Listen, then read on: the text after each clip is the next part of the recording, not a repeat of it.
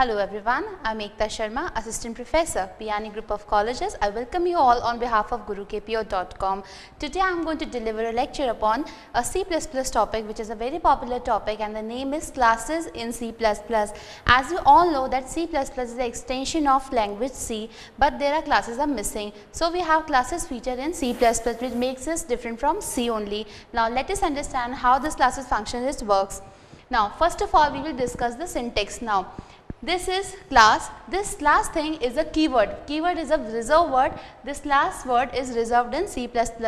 This is class name. This will be given by the user only. Whatever class name you want to give, like student, employee, you can give over here only. Now we need to start the curly braces over here. Then this private. As you can see, this private is the scope of the variable. Now scope of the variable means where and why you can access this variable and how. Now first of all, data member. Now as we have already learned, in main function we give int a, which is the variable. Now whenever you give variable in C in classes, you will call it data members, as you call variables in main function. Now second scope is public. As the private members are not accessible outside the class from the other classes, here public, these public function can be accessed by the other class members by the other classes. Now member function. Member functions are the simple function which are the part of C++ classes feature. Now you will end it with one curly braces and you need to mark one semicolon over here. Now let us have an example and then we will understand how this works. First of all, we have already mentioned the keyword class over here. Then we have put the name of the class, that is EMP only. We have started with the curly braces, as you can see over here.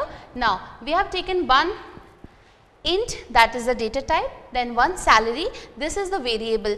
We will not call it variable over here, we will call it as a data member. Now we haven't specified any other scope of this variable. So by default, whenever you don't give the scope of the variable, it becomes private only. So we can say this sal is actually a private data member, as you can see over here.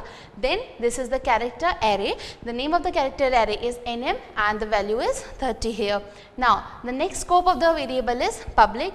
Here we are mentioning this member function, which will be called by the objects of the same class. Now in this we have made one function void set, in which we are setting the value of salary.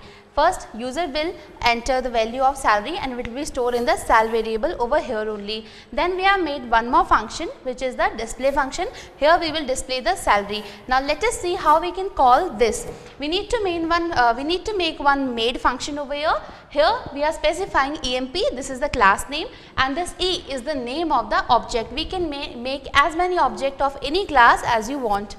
Now E.set, this E object will call this set function to set the value of this salary. Now here E.display, this E object will display whatever value user have set over here, it will display the value from here only. And here the getch, which will make the end of the program. Thank you very much for listening to me, and for more educational detail and other videos, you can of course visit to our website, that is www.gurukpo.com.